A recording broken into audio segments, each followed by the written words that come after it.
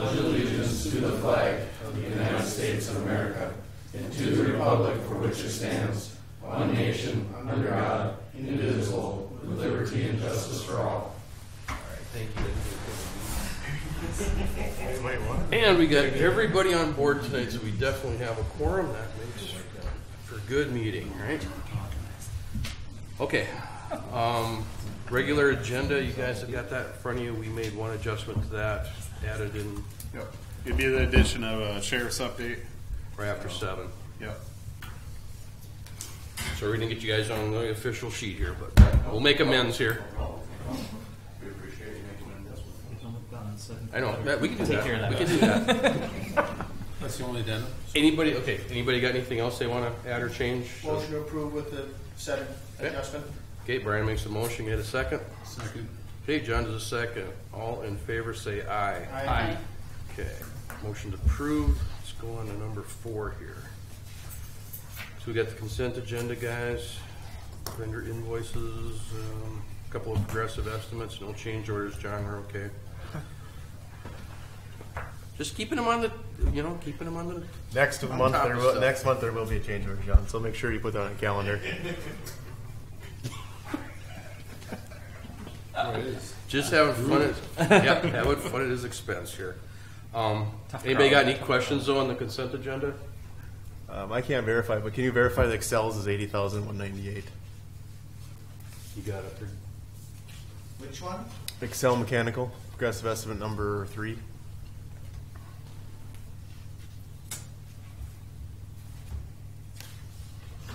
See it up there. I don't see it. Oh, is it a separate item That's a separate item. We got that somewhere else. on the agenda somewhere? I did not include that, Jim. I didn't speak here. Oh well, let's just add it. 3 or 4. What's that? They're not in the. Oh, they're listed as approved consent. Wiring replacement. Yep, and then the same thing for the crossing. Yeah. Are they not in the list, Vance? I can tell you what they are. Can you just run through it, Jim? Yep, certainly. Just really quick, let them know what it is. So progressive estimate number 4 is in the amount of $8,260. This is for the remaining work, not the remaining work, but this is for work to date on the pedestrian crossing. The project is complete. We are withholding $2,588.10 upon a final completion. Brett and I are going to go through that. So that one, like I said, is an estimate number 4 for the amount of $8,260. Nothing out of the ordinary there. And the other one is progressive estimate number 3 for $80,198 for Excel Mechanical and the water meter replacement project. Right now they're down to less than 10 meters to replace. They still have to supply some, but they're down to less than 10. We went through it this morning and got the list all caught up, so that is great. They're about a month ahead. They figured that by the end of the year they'd get it all in there. That's great. So they're hoping by the end of the week they'll have it down to less than around that 5 number, if not. There are some people that are kind of holding out, and their scheduling around the holidays gets a little bit weird, but they're trying to make it work with whatever they can. The ally meters, they've got about half of them in, and the other half they're trying to get. Otherwise, it'll be into January when the remainder of those come for the trailer hoses. So does that mean, I don't know if we want to go through this now or go through this later. Doesn't matter to me. Well, I was just going to ask, so can we begin the electronic read starting in December? I told them this morning to get DSG and Census Online to come out and train Adam how to run the thing and how to get the data and dump the data. That's the goal, is to try and start the meter read in December. I would say that is. You get your training done in the first part, provided they can do it. 10. What we've asked is the residents to still read their meters for the next couple months, and then we'll send a notice saying, hey, we got it all working, and then they can stop reading their meter. But we'll have some overlap where we do electronic read and self-read that way. Yeah. Begin the process of reading the meters. Yes, pretty soon. Confirmed with what we're expecting, right? Because people are reporting, then we should be confirming that the beginning is actually what we're seeing. Yeah, I was very happy to hear they're down to less than 10. Considering they started with over 400 and some, and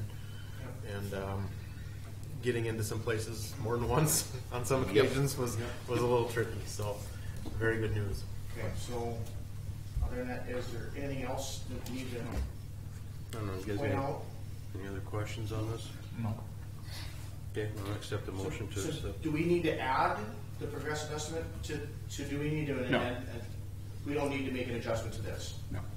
It's And part of the they are on the SharePoint, so. Okay, Yeah, that's Yeah. part of the consent agenda. Okay. Yeah, you don't need to add them, they're on the consent agenda, so you're fine. Okay, so entertain a motion to accept the consent agenda. So moved. Okay, Dave, I'll take Dave. You got a second? Second. Okay, yep, you, pretty much. Chelsea gave, I'll Chelsea did this, the just second. let you guys handle it. We're good. All right, all in favor, say aye. Aye. All right, motion carries. Okay, minutes from November 5th.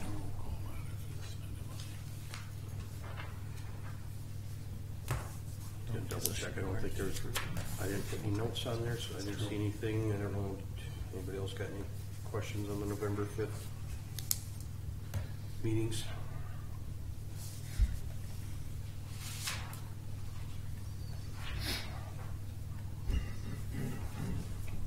No. If not, I'm gonna accept the motion to accept the minutes as written. Motion to approve. Okay, Ryan does the motion, I get a second. Second. Okay, Chelsea does a second. Okay, all in favor, say aye. Aye. All right, motion carries. We had the special meeting here that we did on the 13th. We were meeting with Matt Lauer and company. It's gonna be tough. I know. It's fun though. I Yeah, enjoyed made that. that connection that's, yeah, I did not make that connection. It's not spelled. So you Not- guys will not pronounce the it same. Lauer, not lower. Not No, lower. It's Lauer. yeah, Lauer. Let's, Well, it's good to see him back. Well, we'll remember his name. Yeah. Yeah, it's good to see Matt back to work. Yeah. yeah, it is. All right. I'll make a So, motion to approve the special meeting minutes. all right, John makes a motion to get a second. Second. All right, Dave does a second. All in favor, say aye. Aye. All right, motion carries. All right, so now we have time for public comment. Anybody got anything you want to bring up, chit chat about? Going once, going twice. All right, we'll move along to the sheriff's department. Jesse, I'll let you have the mic.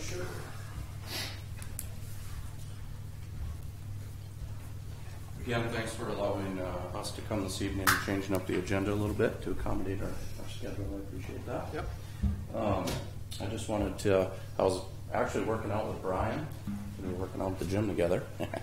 And he, not that that's funny or I'm not laughing at him. That he's at the gym. At least We you're are, don't take it that way. verifying. Yeah. This wasn't gonna end well, I can see it right now. And he said that you guys might be discussing the sheriff's contract this evening, so I mentioned to him that I could certainly come out and see if you guys had any questions for us on the contract, if you were going to be discussing it tonight. If you had any concerns with it, we want to make sure that we're providing a good service to you and that we're transparent, we're educational on anything that we're doing and why we're doing it the way that we're doing it. So would certainly entertain any questions, anything in reference to the contract or anything with our agency, anything like that. I guess I don't, we have the contract in front of us, guys. I don't know if we've seen it. I don't think I got it. But anyway. Oh, you don't have it yet? Vance does have a copy of Okay. it, so we'll be passing it around here. Okay. Okay, that's, Um, no, I Does can, it change from last year? yeah, you It's, just, yep, well, I could tell you, so last year it was at 161,596 and it's pretty much the same this year. Is what it shows So me. the So. cost to the city is not increasing No, for this contract period. no, not from what I show, so. And of course, I don't know if anyone has questions on what that cost covers, or I think you guys probably. unless know. it changed from last year, I think we Yeah. got that part of it. Usually, it does go up usually a little bit, and that's usually for our COLA or our cost of living increase, just to cover those costs, but it's usually not. But the equipment costs and so forth, I don't know if there's been any additional equipment that the deputies have had to carry with them when they've been on duty, Mhm. that hasn't changed, or the county's been absorbing that cost of that equipment? Yep, we've been absorbing that cost, so, and usually if we do have any equipment costs, it's because we gotta switch vehicles or something, and then Okay. cages, but normally the county will absorb that cost, so. Well, the first thing I was gonna ask about was the body cams. I'm assuming that's standard equipment now, or is that? We do not have body cams right now. The little box that you see on their vest right there is actually just a voice recorder, and that's hooked up to their camera in the car. We still have in-car cameras. Okay. We haven't made the switch to body cams yet for a couple reasons. Number one is the storage is really expensive, and someone has to maintain that, the storage of that being evidence and for a lengthy period of time and that type of thing. So we haven't really figured out a really good solution to that yet, or figured anything like that into the budget. And then the thing with the new body cams is they almost make them better than what the human eye sees. So we're trying to research a product that would be similar to that of the human eye, so that everyone is judged equally, fairly, that type of thing. Because some of the body cameras can actually see at night, and you know, our guys can't really always see in those types of areas. So we continue to research that, and I see us potentially going to those in the future. But right now we don't have those. We just have the voice recorder and our camera systems in our cars. So, but as far as any other equipment, we haven't really picked up anything else other than we've gone to those vest covers that you see. Their vest is a little bit different, that brown, and the reason that we went to those was for officers or deputies having back issues. This takes the weight off of their belt, and when they're sitting in the car, they're not sitting sideways from everything on their belt. They can get some of it off their belt and up onto the vest. So pretty much law enforcement across the nation is going to that, just because we're starting to get a lot of deputies with back issues and things. So that's why we've switched to those. So that's why they look a little bit different. But this right here, back here, is Ross Krause. And you guys all know Jesse Castle, of course, because he's been out here for a couple of years. Jesse Castle will be rotating out in January. That's going to be my question. Do we Yep. get new or keep the same? Yep. And you're going to get Ross in here, and Ross does obviously Jesse does a very nice job for us. I'm sure you guys are a little bit disappointed that he's leaving. Yep. There's Nothing against you, Ron. there's a few reasons why number one, we try to rotate officers every couple of years, but even on top of that, Jesse's got a few different assignments at the office now that he's picked up in addition to his regular duties. He's on SWAT team, and he also does criminal interdiction. So some of those things might have started to pull him away from him actually being down here because he's on call for some of those things. Ross does a really nice job for us. He's really community oriented. So he's going to be the type of person that's going to be getting out and visiting with your businesses a lot, your residents, and forming those relationships with them, which is obviously really important to the work that we do in sharing information and criminal information. So he'll do a nice job, and I think you guys will be really happy with him as well. Lindsay will still be here, of course, because we try to offset those years so you don't lose two at one time. That type of thing. So. How long you been with the department, Ross? Just about 3.5 years, 2 years on the road here in December. So. Where have you been assigned so far? Pretty much everywhere in the county. Through our adopted community program, where we kind of focus not through contract communities, but through just our deputies focusing on certain community. I've been in Allison, Leonard. The last 2 years, we've gone to their meetings, working with them. So looking forward to being out here. I'm glad Captain John didn't throw me too high up there. I'm okay at my job. he could be thrown up there. He does a good job. So. Well, I'm looking forward to being out here. It's really fun. Yeah. And so yeah, he'll take over in January. He'll have a little bit of a transition period with Jesse, so we can kind of get to know things down here and meet some of the business owners and do some of those things before he just rotates out. So. Well, being a business owner in town, I don't know if everybody's aware. These guys stop by middle of the night. They'll check doors, check your property. I picked them up on video before, and it's just fantastic what they do. Yeah, that's one thing that we concentrate on at night because during the day they can make contact with people that are out and about, but at night, people are obviously sleeping for the most part. So that's one thing that we like them to do is get out and do door checks and just one of those things that goes unnoticed. Sure. That people don't realize how much they do for our community. So In addition to that, I think Jesse, you gave them, you guys have had the code red letter, and that's been sent out to your residents, correct? Correct. Okay. And so we want to make sure that everyone's on board with that and they understand that. And then I had mentioned to Brian and Vance, and I think you were in there, Brent. And I stopped by one day, and one thing that I would like to do for the businesses down here is do active shooter training for the businesses. I've done that out in Castleton, I've done it in Kindred, and I'm going to do it up in Arthur shortly here, but we'd like to do it down here in your businesses as well. And what that does is it gives the business owners some ideas if they did have an active threat or active shooter come into the business, how to address that, at least until law enforcement can get there and take care of the threat. A lot of people have kind of a misunderstanding that a lot of active shooter, active threat situations happen in the school environment. Actually, a majority of them happen in businesses. They just don't get reported as often as they do in the schools because there's children involved. But we want to make sure that our businesses are at a high level of readiness to respond to those types of threats as well. So we'll work through Jesse and Ross to get that scheduled, and certainly invite everyone on the city council to come through that as well, because not only can you use it in your business, but if you're out with your family at West Acres, it's going to give you some ideas on how you could respond to that type of threat. And you may become a leader in that type of situation because you have the training, because a lot of people don't get that training. So we'll bring that to you. And it's been really successful. A lot of people have been asking for that training in Fargo, a lot of businesses. But it was myself and one other person that teach that, and I prefer to get it done out in the county first before I start actively doing it in Fargo and West Fargo, because I'm going to get real busy with it. So. Okay, that was going to be my one question. I was going to ask you about if we could maybe get in on that, so that's good. Yep, yep. So I think that's good to have that knowledge. Yep, and that's why, with our contracts, that helps branch it out to you guys and get you that stuff, so we'll do that. The other question I've got for you too is, I know I had talked to Paul about this 6, 7, 8 months ago, but we currently have running 2 deputies. I don't know when we have to think about shifting gears to 2.5 or 3. I don't know if you can help recommend or let us know, because I'm off the top of my head, I don't know when we need to step it up again. Sure. Really as a council, you guys will have to make that decision, but I told Jesse just to send me some statistics so we could look at some things. And do they have the year-end thing, or this thing that you sent me, or not? Not really? Okay.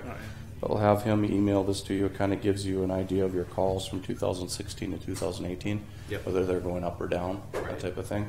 One thing that I will tell you is when I come in on January, as a sheriff, there's a few things that we're going to concentrate on out in the communities that will be a little bit different. It's going to be more investigative stuff and drug stuff. That's my background, is narcotics investigations and investigations, property crimes, personal crimes. And through Ross working down here and building relationships with your community, some of that information will start getting passed to our office, and who's doing what down here and those types of things. And as we get that information, we're going to develop that a little bit more. I'll be assisting them with that. And so the calls for service might change a little bit. This will be a little bit more generated stuff that we do. Okay. But certainly narcotics stuff, we want to try to keep that out of the community. Right. So that's one thing that we'll be concentrating on and working and developing a little bit more. Okay. So take us a few months to start digging into some stuff, but that's fine. Like I said, I just wanted to. But we can send you this, and we're certainly open to always working with you to add more people if that's something you're interested in. Of course, I don't have the final say in that. That has to. Right. I present that to the commission, and they have to approve it because of budget reasons. But I already talked to Chad Peterson, who's our portfolio holder for the law enforcement piece with the commission, and he is totally on board with trying to get more people out in the communities and stuff. So I don't see a problem if you guys wanted to do that. There's kind of a date for that, isn't there? You need to have notice for. Yeah, it would have been earlier. It was I mean, you guys put your budget together. In September, our budget's already been submitted for next year, but we can like when the street crimes group got started, that came out of budget cycle. And sometimes we could go back and ask for that additional stuff, and they'll approve it out of budget cycle. It just kind of depends on how much money it is. So, because that really boils down to call volume and response time. Right? It's like how many of these investigations are you chasing down, and what's the overall response time? Because that, if you're seeing that the response time is increasing because the guys are so busy with other things, or that just the overall call volume and follow-up is requiring more effort, that those, if there's benchmarks that you can use to say, okay, we're reaching that point where the guys are overloaded, right? There's too much going on, to give us that recommendation. Sure. So in this thing that he sent me here that I have on my phone, Okay. we don't really record our response time on there. However, we can figure that out for you if that's something you guys are interested in. We'd have But to I look at a mean, few. you guys track that, right? You guys track. We do it through dispatch, but it's not at like a regular stat, so we can. But we can certainly pull it up. But I mean, it's really your judgment call, right? To say, because that's one of the rationale behind going to 2 was to reduce that overall response time, because there were, situations where it was going to be, depending on where you guys were at, you could be in Kindred or a long ways in Castleton, and it was going to take you 20 minutes to get here, right? If a call did happen. And that's what we're trying to say, okay, overall, when calls have happened, you're going to be able to respond within, 5-10 minutes. Yep. And that's the key element, right? If that response time is going to be over a certain threshold, then it becomes a safety issue, right? Exactly. And it all boils down to the number of and severity of types of calls we're getting, right, in the town as well. Sure. And so, I mean, if you guys want to look at this, and then certainly we can chat about it. And, one thing I did notice on here is that your calls for service went down a little bit, but that can also be attributed to because people see us more. I don't know. That's kind of a little bit hard to measure. And of course, we'd have to look at everything else, but the amount of hours and stuff that you have on here is pretty constant. Through October also, so you had a couple extra months, whereas the previous 2 years are on there as well, and those are for the entire year. So there's a couple months that are. Right. Yeah, I see that too. So I'd say after the first of the year, let's evaluate this a little bit. And Sure. The other part of it too is going to be now that you're taking a little bit different approach, right? Like narcotics investigations, so forth. Those sometimes take more work, right, to follow up, and so that's going to be another factor that plays into this. Do we have a big enough problem to follow up? Does it require additional work? We'll use obviously whoever we have stationed down here will be down here, but I'll be pulling additional resources from our agency to work some of that stuff. Okay. That you won't. That's just because it'll be So it's going to be countywide. Yeah. Okay. And so we got some access to some different resources that aren't necessarily using right now, like street crimes people and different things that we can potentially use. Okay. So and then just in general, I mean, for me the biggest thing is communication. So if people are approaching you, communication and education. So if people are approaching you and they're concerned with something we're doing, one thing that I don't like to happen is things to fester, so to speak. People talk about it and not exactly know why we're doing something we're doing. I like to hit those problems head on, because a lot of times if we just do education and let people know why we do something we do, they're usually pretty good with it, or they understand it. So make sure that if people have problems and they're coming to you guys with something that we're doing, I always will have an open door. Give me a call. I'll come down. I'll talk to the person, whatever, and we'll get it figured out.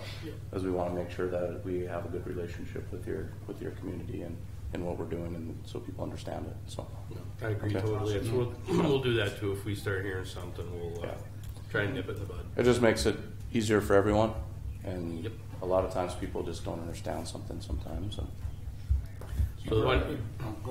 No, I was just going to say, one of the challenges I know we're going to be dealing with next year, and you guys probably know this too, school's going to be coming down here and building next, so we're going to have a lot of trailers and things like that up on 76 and 17, along with some of the other locations that are going to be building up too. So there's going to be a lot more opportunity, unfortunately, for theft in the town here. So I don't know if you guys are aware of it, but it's just something that I know next year that'll be kind of something, those things we're going to try and be more cognizant of then too, with all the development going on down here. Yeah, we do actually have some thefts going on right now. So we had some storage units, and this is where that education thing comes in kind of. So we had some storage units broken into in Mapleton, and we had a patrol meeting shortly thereafter, and I told our guys, hey, if you see cars out driving around and they don't seem like they fit the area, or it's late at night and you're just kind of wondering, this is strange, what are they doing out here?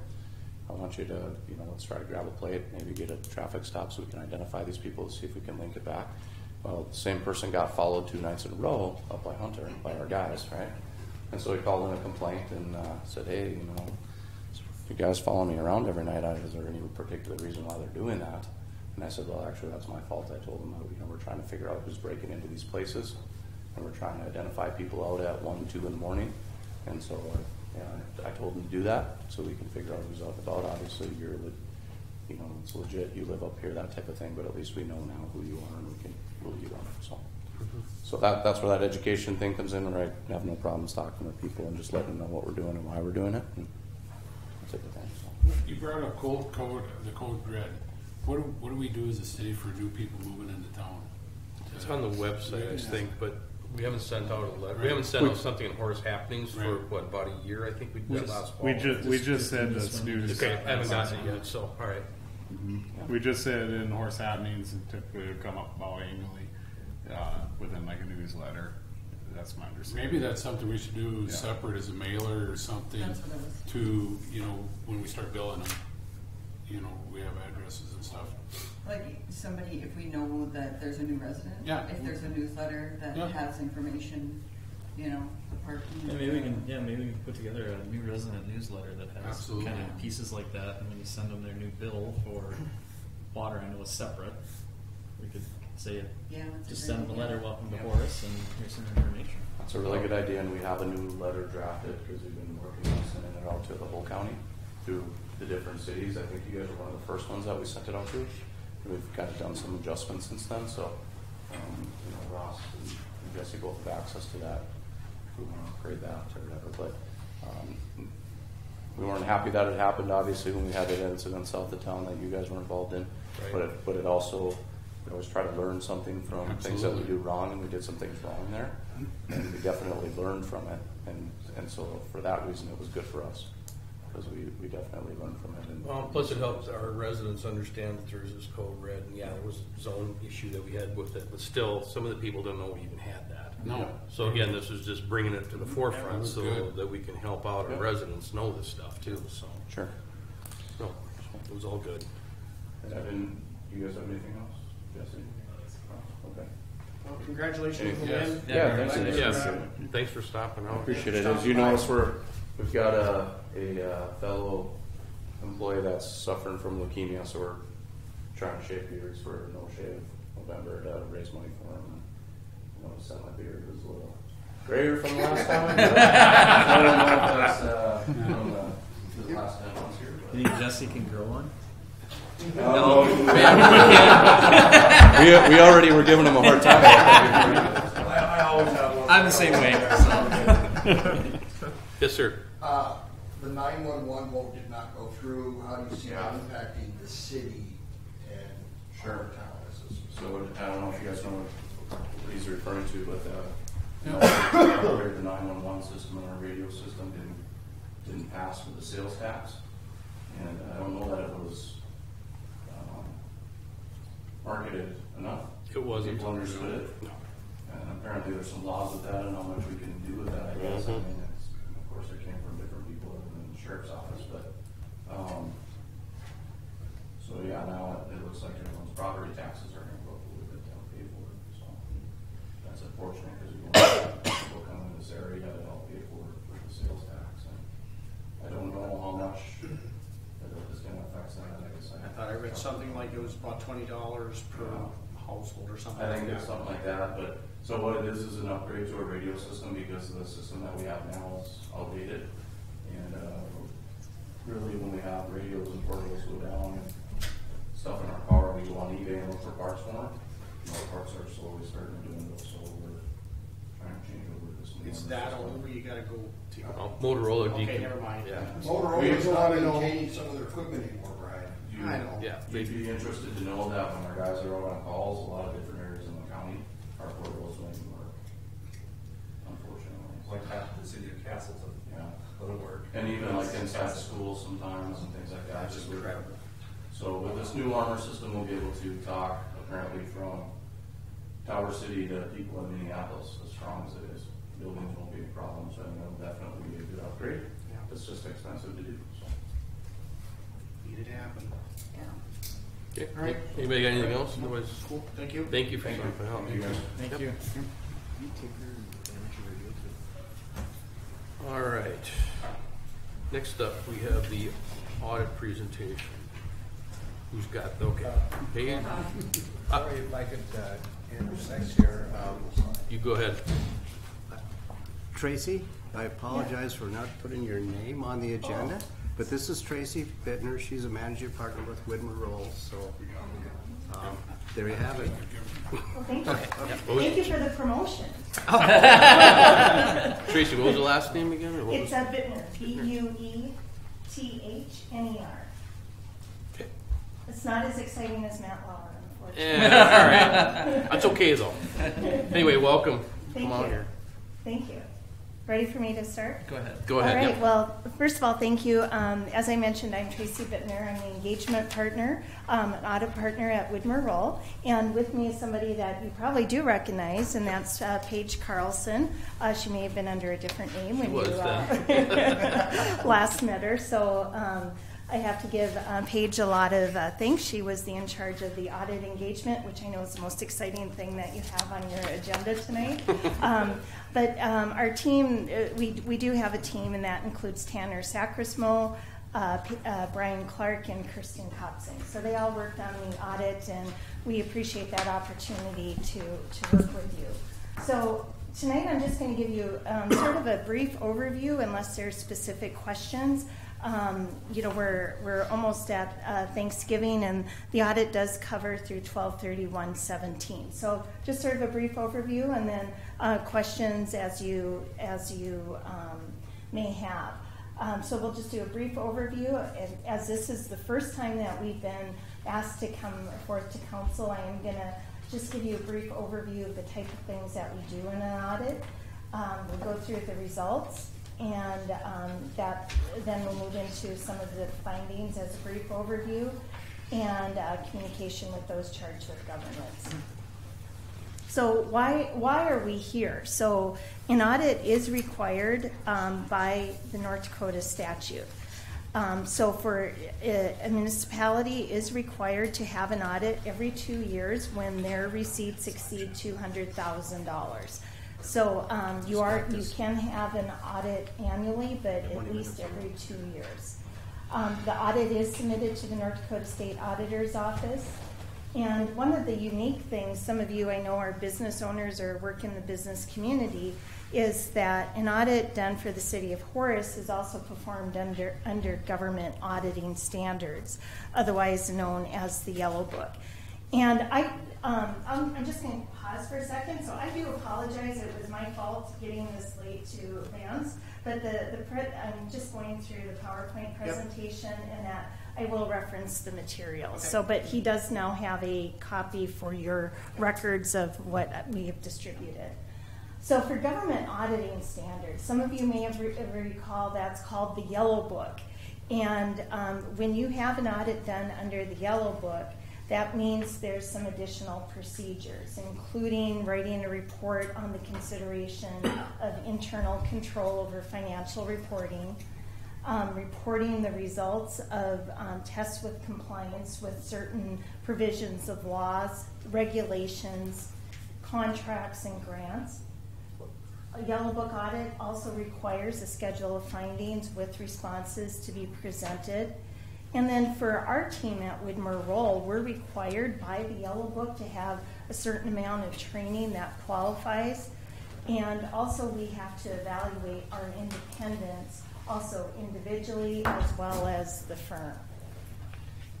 And then the other thing I'd like to mention just overall is there's the government-wide financials versus the fund level financials. And I just would like to remind you that what you see most of the time is at the fund level. So the fund level is by fund. So you have your general fund, your highway users fund. And when you're reporting on the fund level, that means you're looking at everything in either that period or very short term. That's what you're used to seeing. However, GASB requires that there is what is referred to as a government-wide presentation. So it's almost converting everything to an accrual basis. So long-term liabilities are recorded, long-term receivables, and if you had your fixed assets, there would be your fixed assets would be shown on the government-wide. So when you reviewed your financial statements, the first couple of statements at the beginning are the government-wide or converted. That shows your long-term obligations. And then it goes into what you're used to seeing on the fund level.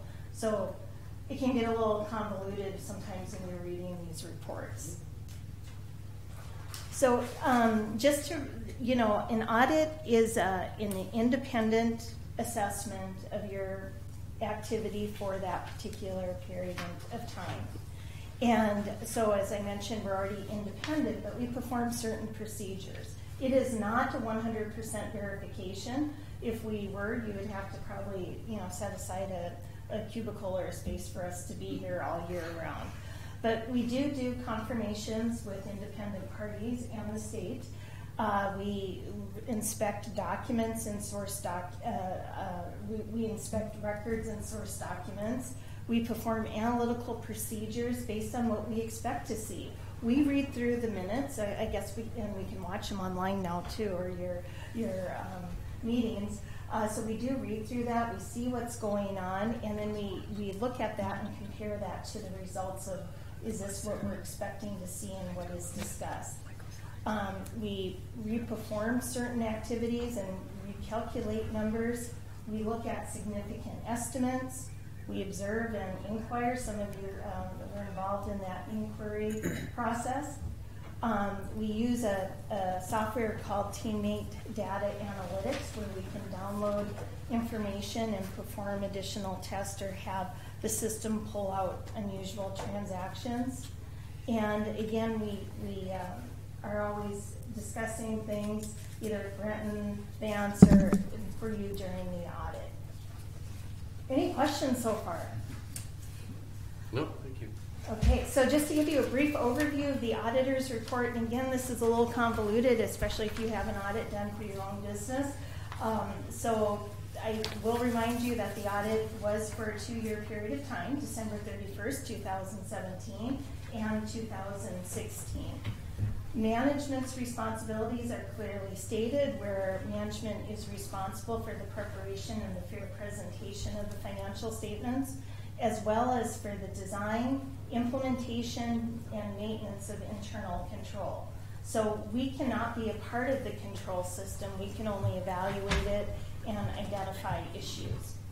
Our responsibility is to express an opinion on the financial statements and to provide reasonable assurance that the financial statements are free from material misstatement. And we're also responsible for selecting the procedures. Certainly, if anyone ever has something they'd like to look at, or for us to look at, we take those inquiries and incorporate that into our audit steps. So the auditors, we have to report on the government-wide financials, which I talked about are really the ones that are converted more to an accrual basis. And then we have to report on all the funds as well. So basically, with the exception of the areas affected by capital assets, the opinion is unmodified for the various funds. However, for those funds and activities that would have had capital assets, we issue what's referred to as an adverse opinion, just because it's not recorded in accordance with GAAP. And so that's going to affect your government-wide again, your conversion to accrual basis activities, your business type of activities because of the water and sewer fund, and then specifically the water and sewer fund. Everyone's good? Okay. And Paige is going to just give a very brief overview of the journal entries that were posted. All right. So the adjusting journal entries are abbreviated to AJEs, which are the fund level adjustments that we've made. The amounts that are included here are rather high, and that is due to the accounting software that is currently being used by the city not having cash general ledger accounts for all of the funds, where we would normally see if a revenue or disbursement was recorded in one of your capital project funds or a debt service fund, it would increase or decrease the cash in that account. So because there's only one cash general ledger account, we had to make adjustments we proposed adjustments to adjust that activity to properly state the revenues and expenses that you would have had in the debt service and capital projects funds. There's also RJEs, which are reclassifying journal entries. So that would be reclassing your loan proceeds for the state revolving funds that you received in 2017. The interest portion of debt payments. So in previous years, it's been recorded all as principal, and for financial statement presentation, we have to break out principal and interest and any other fees like you would have had during the year. And also reclassifying the current portion of debt. So on the government-wide financial statements, you would identify your total loan liability, but then also what you're expected to pay in the next year. We also have GASB journal entries, is what they're abbreviated, or government-wide journal entries, and those record the long-term debt and notes receivable and are not recorded in the city's accounting software. What about the other one that you didn't have any adjustments? What's PA journal? Past adjusting journal entries. So that would be, we have materiality levels for each of the funds. So if we found a difference that wouldn't materially affect your financial statements, but could have been made as an adjustment, we just provide it in case it is something that you choose to make. Okay. So the next couple of slides are just a 5-year activity of basically what's been happening in some of the funds, and it's really sort of exciting because these graphs sort of show the results of what's happening here in the city and the growth and that's happening. So with the general fund activity, we're finding that the activity, is consistent from year to year with revenues and expenditures. And the primary sources of revenues impacting the general fund are going to be from your taxes, licenses and permits, and intergovernmental revenues. And your expenditures are for the public safety, which you obviously addressed tonight, as well as general government. If you're looking at the slides, the blue represents the assets of the general fund, which are going to be primarily the cash and very liquid assets. And if you recall, the general fund had some transfers out to some other funds. So that's why you see the So that's what I was going to ask, why that decrease. So yeah. It's just a transfer. Yep, exactly. Yep. The highway fund activity, again, this is dependent on the state in terms of what they allocate to the city of Horace each year. Red are the revenues, green are the expenditures, and in this particular case, you can see the steady increase in cash, and that's due to there's been no major projects involving those highway user funds. Debt service, moving on, in 2017, you're going to see the impact on the assets due to the special assessment revenue bonds that were issued in the amount of $5.8 million. So again, you can see the activity has been, from a revenue and expenditure standpoint, has been fairly consistent over the last couple of years. But this year, with those revenue bonds, you can see the difference in cash. Capital projects activity, this to me is where you can really see what's going on in terms of what you have to do for infrastructure in the city. So in 13 and 14, there's basically no capital project activity. And you can start to see in 2015 that, loan and bond proceeds started to come in to the city, and then a number of those developments have started construction, both in 15 and obviously in 17.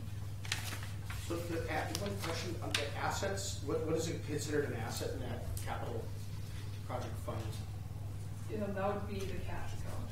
Okay, I don't so think there's CDs. So that would be a temporary cash that's being held while the debt is being serviced and so forth. Okay. So that would be, it's a temporary holding. that would be our bonds, the payment we get, and then that is an ending. And that goes out. That's going to go out over time. So you're just stating at the Okay, end of right. 2017, we had approximately $2 million of money that we were going to pay out to Okay. activities. Good. Right? Right, Okay. yeah, that makes sense. All right, Yep. thank you. Okay, good. I was wondering that too. Well, good. No, it's good to get questions because then we know what to include in other presentations. So the Water and Sewer Fund, if you recall, in 17 you had the state revolving loans of Yeah. $0 million. So the red is liabilities in this situation. So that's why there's the huge increase.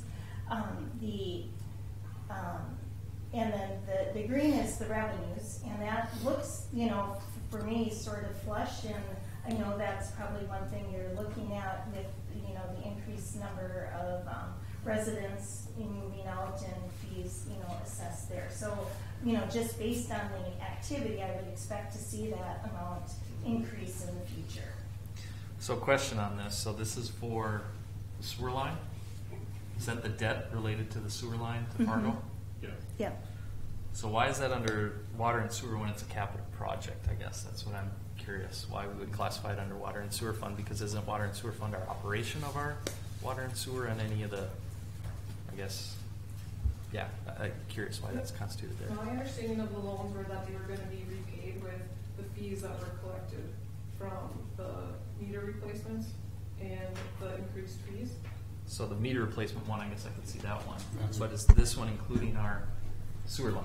Is my question. Typically, you would classify if you were doing a capital improvement under the utilities, then it would fall under expense tied to the utilities. Okay. So if we did improvements to the sewer lines, water lines, meters, all those different areas should be reflected into the utility fund as a separate animal.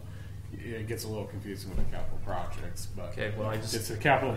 There really are two different capital projects: the infrastructure and then the utility infrastructure. Because to have a dramatic increase in our liabilities in 1 year like that, somebody would look at that and go, "What the heck did we do?" But we have to be able to state that a lot of that was taken is a project, but we're also going to pay it off with either special assessments or that sales tax revenue, and not fees to our, because that's what I would think it is it's fees to our residents are going to pay off that debt, and that's not all of that is going to be paid by that way. That's all I was concerned about. Okay. And then with the infrastructure too, the plan from my last meeting with Vance is for the 2018 audit, we're planning to include capital assets. So we'll do procedures for the initial year of implementing that. And then since those three projects are paid or were funded with the state revolving loans, we will include that as a capital asset, which will offset that liability. So Okay, good. Okay, so it just doesn't look quite right. Yeah, it doesn't look very good in 1 Right. year here that we have this huge Right. increase without a offset of liability, something to pay for. Okay. Yeah, one thing to remember about the water and sewer fund, and I think Brenton did a really good job, it is treated almost like a business. So if you have the assets, that's where they go, the debt goes with that as well. So. As long as in time our sourcing or where the revenue for paying off that's going to come from is in this graph, then it looks fine to me. I guess it's just In the future, we're working to separate all the utilities, so you'll see truly where that debt is. Okay. But it's going to take years to be able to have that properly reflected. Okay. We're moving in the right direction. That's good. Good questions. Any other questions so far before we move on to the communication letters? So as a part of the audit, we are, as I mentioned too, it's a yellow book audit, so we are required to issue a schedule of findings and responses. Additionally, we issued a communication of some other matters, and then also issued a communication to those charged with governance. And I'm going to start with the schedule of findings and responses, and that is included in your primary audit package. So we evaluate findings, and first of all start off with the deficiency, and then we determine should it be just verbally discussed, should we put it in writing, and then how should we elevate it to, do we want to elevate it to a significant deficiency or to a material weakness? And so we have determined through our evaluation that there's 4 material weaknesses. The first being the capital asset records or fixed asset records, infrastructure records, that traditionally has not been recorded, and I know you're in the process and going back to gather all that information to properly record that. Some of those assets in the water and sewer fund will then be depreciated. Those that are in the governmental funds, it will depend on the type of asset, if it's depreciated or not. The segregation of duties, the simple fact is you have a small staff, and really the reason why we bring this to your attention is the best thing is to be aware of what's going on, to ask questions, review those invoices that are presented. When you see your internal reports, if something looks unusual, ask the question. So, so we do look at that entire segregation of duties, and then also, recommend if it's possible to cross-train, like with Matea here now and stuff, to make sure that somebody else knows how to do everything. We did post several audit adjustments, during the audit, and we had to go back and adjust the beginning fund balance. And Paige, can you just speak a little bit more on that? Is that part to the system? Yeah. The software? Right, how the accounting software was set up in back when it was originally set up, and just the functionality between the fund activity not happening necessarily in that fund, it would pull cash from the general fund. So it was just reallocating mostly, and then in prior years we haven't been able to go back into years and record the proposed audit adjustments, so that wouldn't allow our beginning numbers to match what Vance was able to pull from the accounting system. But with discussions with Vance and looking at the board minutes, the Black Mountain accounting software has been approved to be purchased and implemented April 1. Yes, that's our schedule, yep. So with that, it sounds like Vance and they are doing a lot of work to make sure that everything is set up on the get-go and we get started on the right foot. I guess I would make a statement that's just a setup in our financials. We should be able to create the accounts and create claims and make the adjustments now. Correct? Am I thinking wrong, Brian? I mean, it's a cash account. We can just create additional GL accounts. We could, if that would simplify some of the transition, would that help? We should think of it that way. From the transition from the accounts we have today, in Great Plains, to the account structure that we would be using in Black Mountain, could we make those account changes? I'm assuming now is not a good time. Beginning of the year would. Yeah, I was going to say January might be the time to make those changes so that it makes that transition to the new account structure in Black Mountain easier. Yeah, easier. So we're maybe getting a jump start on some of the resolution of some of the issues. Yeah. Is that even possible? I guess I'm asking the question. I'm not sure as far as maybe you want to start. Well, in the past, I've been once a year is closed in GP. I've never been able to go back and make adjustments.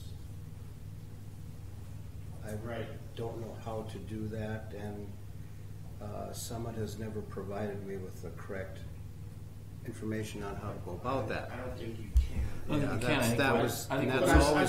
saying for the 2019 going forward, can we make structure changes that were needed for Black Mountain? Yes. So not going back. So can we adjust the starting balances in the account structure to do the allocation the way you're suggesting? Yes, that can be done. Starting January 1. Right. Not going back. Right. And what the auditors have done before is they adjust their original trial balance, offsetting those entries that I was unable to make. Mm-hmm.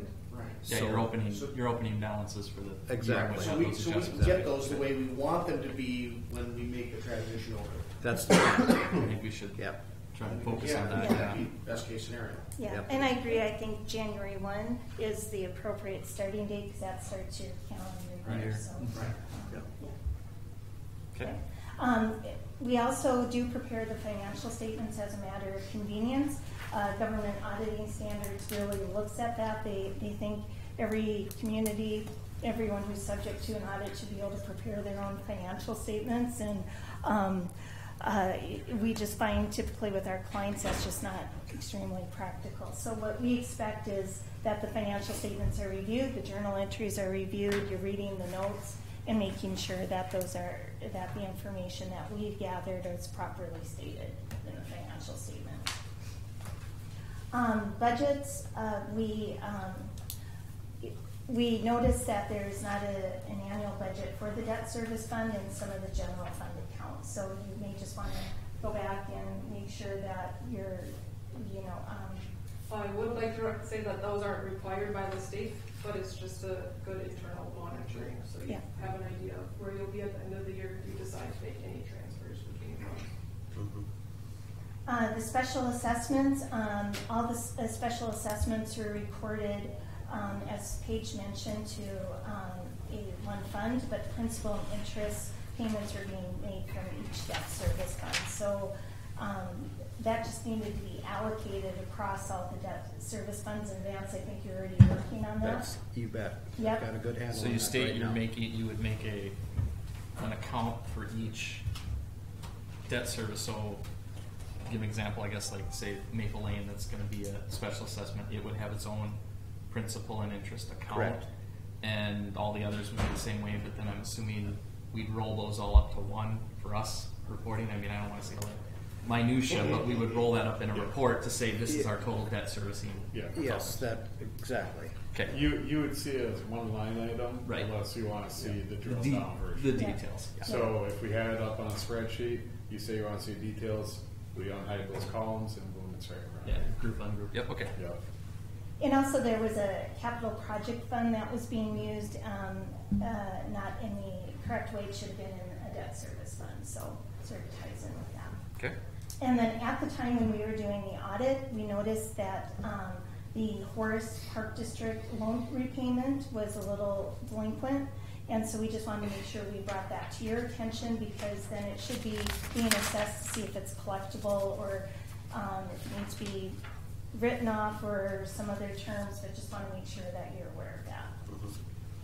We also issued some other, what we refer to as other matters, and again, this is a recommendation, certainly not required, to consider budgeting for the water and sewer funds, because that will give you an idea if you're tracking on what you expect based on your population and can evaluate any significant variances. That is not required, though.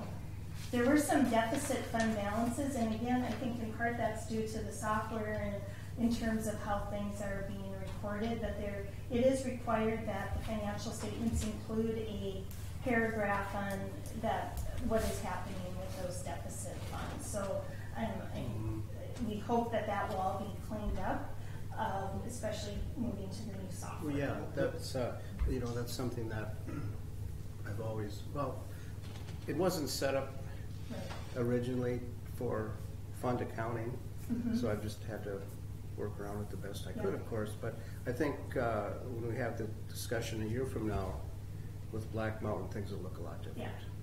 So that was actually one of my questions, Vance. I know we've talked about this quite a few times, but those accounts that have been sitting out there, that's what you're talking about right now, right? Those accounts that have been sitting out there that have had no transaction to them for a long time. And some have slightly a small down, positive down, some negative, but they've just been sitting on the books, and we just need to dispose of them, so those accounts, so to speak, right? That's what you're talking about. Yeah. And so will that happen now through this year-end process? Some of those accounts will get either adjusting entries or something to close those out, or how? I think we've got the handle on that, right? Yep, we've identified the funds that the Right. projects are no longer occurring or that the bonds have been paid off, so there Right. shouldn't be any. Okay, so that will be a beautiful thing, right? To get those finally off your books, right? Because they've just been hanging around for years in some cases. Oh, absolutely.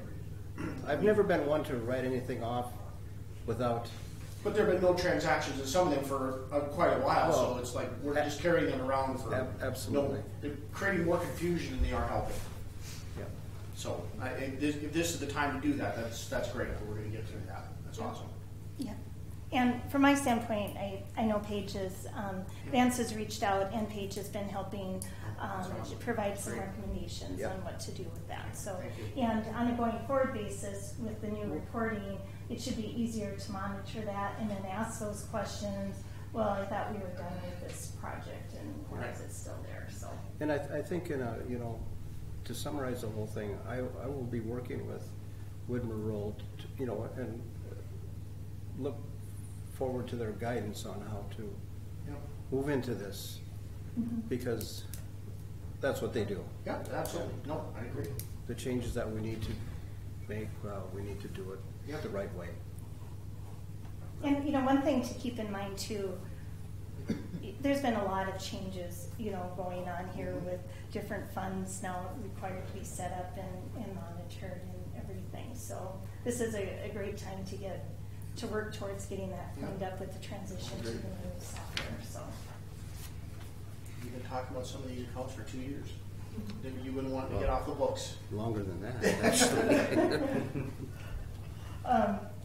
One of the other things that we noted, and it just hit because of timing, though, at one time you were required to review the pledge agreements for, the funds in excess of FDIC, and but that requirement was removed in the prior legislative period, but it sort of affected the 16 in terms of what we saw. So you don't have to worry about that anymore. So, but we do have to do it annually. I think it's recommended that you do it annually. Is it a requirement, did you say? Or I'd have to double check. Okay. Whether it is, I still think that's a positive thing. I think that's a good thing for us to do, because we know then where our excess dollars are being kept, and we're not liable. Is there still that $250,000 plus or minus? Is that's still correct, right? Yep. So, but if you have like 5 accounts at Bell, for example, you have to look at the entire balance, not by account. It's all the accounts being held with one institution. Yes. Okay. So anything over that is required to have pledged securities, and it's based on the book balance. I'm sorry, the bank balance, not the book balance. Right. So you could have some in transit items, but even though it doesn't have to come forth to you twice a year, we still recommend that those pledged security reports are reviewed when they're received to make sure that the financial institution maybe hasn't reduced the securities. When I used to work in Arizona, one of the institutions actually reduced the pledged securities without getting approval, and it turned out to be a compliance issue because they just weren't aware of what was going on in the city. So I would hope that there's some communication if they want to make a change or something, but you should at least be reviewing that. So if, just a couple of key takeaways. You're working on the fixed assets, which is an admirable major project, believe me, especially when you're talking about infrastructure in place. We want to make sure the audit entries get recorded, as much as we can, and hopefully with the new system that will allow that those entries, if there are any, are booked appropriately. We want to make sure special assessments are reported to the appropriate fund. With the training with the new software and even the fixed assets, it may be, I would probably, one of the recommendations, it's more embedded with some of the findings, look at staff training, make sure they're getting the right training we need in the software, and as necessary in some governmental CPE or training as well. And a lot of that is available through webcasts like through the GFOA. And then you might just want to review your budgetary process and determine what is most interest to you in terms of monitoring and seeing those budget to actual reports. The final communication, and auditors and accountants, we love communications. There's too many to keep track of, but we do issue a communication that's referred to as a communication to those charged with governance. Certainly you all meet that definition. So this is our letter to you to disclose anything that may not be appropriate in the audit or the internal communication letter. We do want to bring your attention that there was a new accounting policy adopted for the implementation of the fair value measurements, and that is primarily a disclosure issue within the financial statements. There are some significant estimates in your financial statements which include the long-term liabilities as well as the fair value measurements. Once the capital assets are reported, that would be another significant estimate as you're evaluating the useful life, on the depreciable assets. We're pleased to say we had no difficulties with management or anyone we worked with. And we have provided schedules that have taken your unadjusted trial balance and shows our journal entries and how they flow into the report. And it provided the audit adjustments which we made in the financials, or reflected in the financials. So that was the extent of my presentation. So we're certainly available for questions, but I would like to make sure I give thanks to Vance, Matea, and Breton for their assistance in providing information during the audit. Good information. Thank you. I have a question. I'm assuming you do other cities similar to our size? We do governmentals, yep. Yep. Okay, so we're not a. My question is, reading through the report and looking at deficiencies and those types of things, would you say we are on par with other cities? Are we below other cities? Do we have some improvements we need to do? What would you give us as a grade or a recommendation, or how well we did? Well, I can provide you the audit opinion that talks about the financials. I think, obviously looking at the internal reporting, so you're getting, you want to be able to take a look at your audited financial statements, and it's similar to what you're used to seeing, especially at the fund level, on your internal financials. And so I think, with the combination of Vance working on some of the items that we discussed, as well as moving to a software that is going to provide better reports, I hope that will help. There shouldn't be surprises by the time we get to an audit.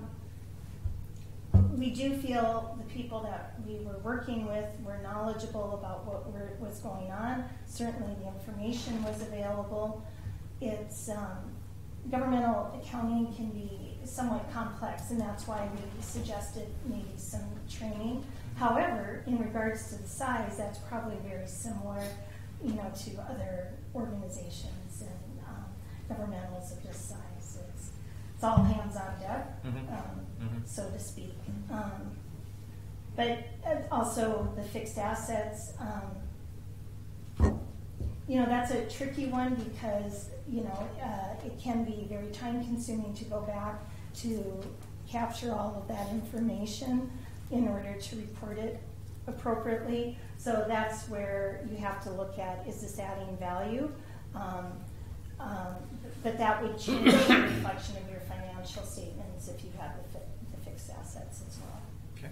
But for certainly where you started, it was very common not to report fixed assets for a smaller organization like this, so smaller municipality.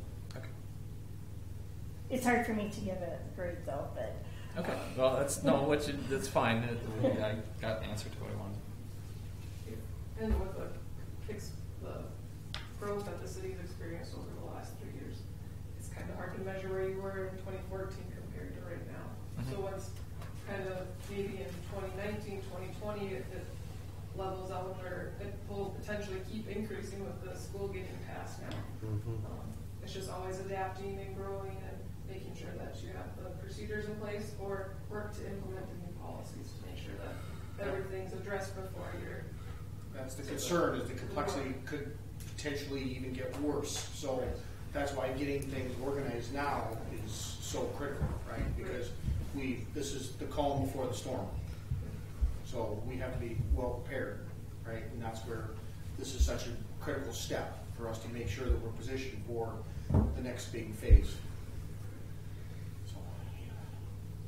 So I guess with we that, we will be going through a yearly audit now too. So. right, we're going to start going on yearly audits. It won't be any more 2-year periods, so that should significantly help. So it'll actually reduce the overall effort each year then, We hope so. because the financial statements and so forth will be more organized, so you'll be able to produce a lot of the needed documents that you need in the reports and so forth, so that overall the effort should be less. At least that's the goal, right?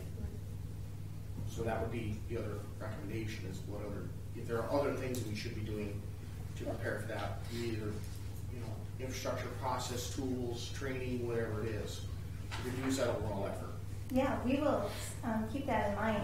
One of the things that I sort of look at as a baseline is what kind of adjustments are necessary for the audit. And I'm going to throw out the GASB adjustments because those aren't really, that's for the government-wide. But, looking at those HAEs that affect the funds. So next year, if it's, this year it was up to 14. Sometimes we grow sub-entries, but it's the matter of what do those entries reflect and what is the overall net effect. That's a baseline that you can use to see where the improvement is. Okay. And I know too, Vance has been proactive in trying to get some things adjusted in 18 as well and set up. So, but yes, that is certainly a concern with the growth, and that's why providing education to those involved in the accounting function, and at some point, based on the needs and responsibilities, is it necessary to add more staff or to help with that to make sure reporting is being done timely? And that's not just at year end, but also monthly as well. So Paige is going to come work for us full time. Is that what you're saying? She laughs. It's a nervous laugh. Hey, always listen. No. But yeah, so and I think it's good though that you're aware of that, because those are the type of questions that you should be, asking of Brenton and Vance, in your regular council meetings, and asking how are we dealing with the new school or that type of thing. So. Anybody got any other questions here? I don't have any questions. I guess can we reference now and talk about the audit itself? I don't, unless there's other questions. Nope.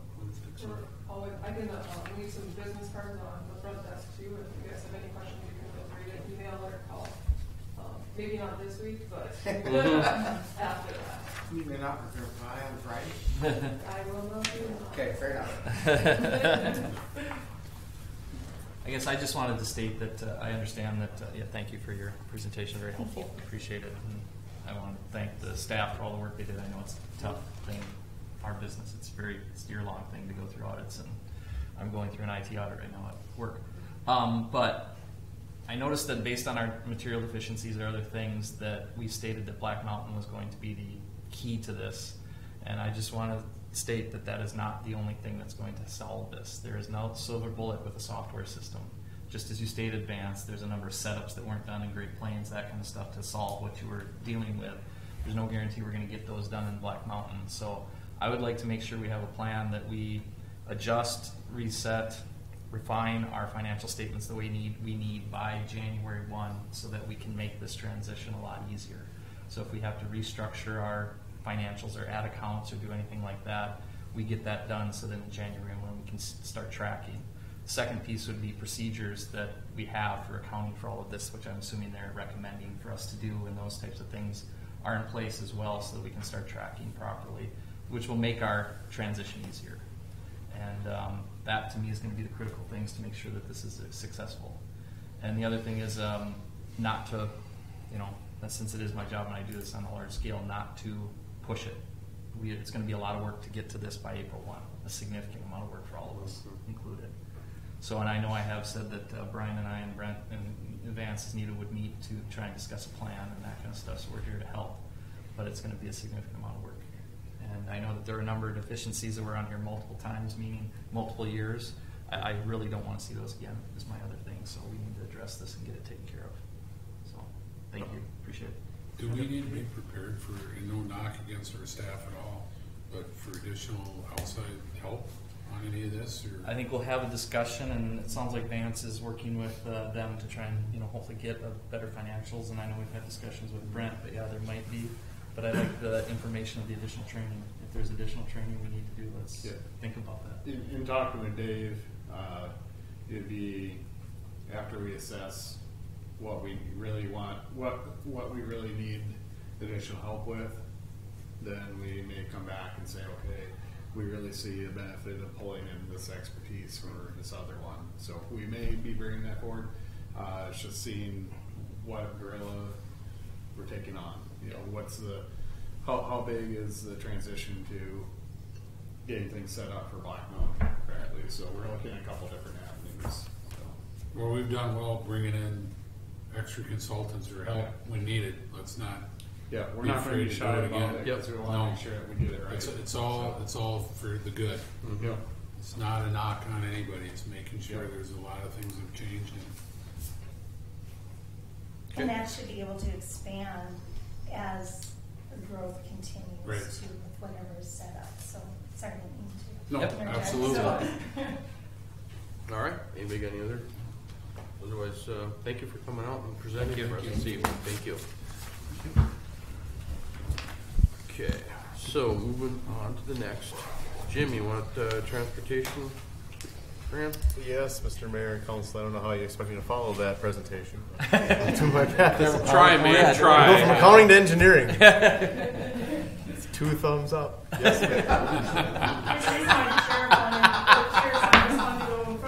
Yeah.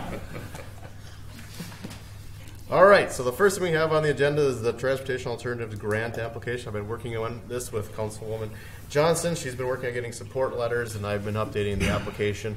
Thankfully, it is very, very similar to last year, so it's been a matter of tweaking a couple things here and a couple things there. They make some changes just to make sure you read the application again, so I did that.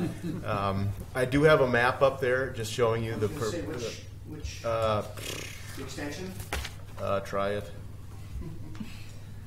As we're going, nope. It's project location. There you go. That sounds better. Yep. Mr. Mayor, can I make a recommendation? I know we kind of talked about this, but all of these documents that are going in this, starting next meeting, can we have them tagged with a number that they relate to, so that make it easier for Brian and everyone? We did get the software now, Adobe, the Adobe Pro Professional setup, so we should be able to be doing that. And even the name, even the file names would be ordered then to make it easy for Brian to find.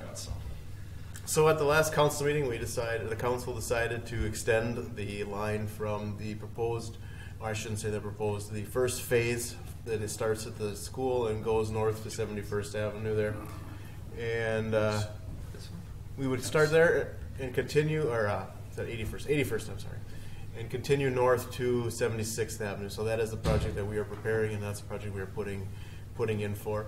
Applications are due to MetroCog by December 3rd. I know Chelsea's been working on getting support letters, and that's pretty much all we really need. I looked through the numbers on our last estimate, and they were very good numbers with the bidding environment that we're seeing so far. So no real change there, just a little bit. I upped some culvert prices just to make sure that we had enough in there for the culvert too. So the shared use path we have, or the grant that we have so far, covers from 81st south, right? Correct. And I checked on that today, and I will read you these emails because they're kind of fun. So I reached out to I forget what the guy's name is, Kevin Stankiewicz with the North Dakota Park and Rec, and he is the one who we've been in contact with about the status of grants. And when last I talked to him, he had said that he would keep us in touch. So I sent him an email today asking for an update, and the response I got back was, I am no longer with the North Dakota Park and Rec Department. It has been my pleasure working with recreational professionals, grant project sponsors, bikeway community leaders, and state federal partners. For assistance, please contact Matt Gardner. So I contacted Matt Gardner. Got a response back. Matt Gardner's no longer with the North Dakota Park and Recs either.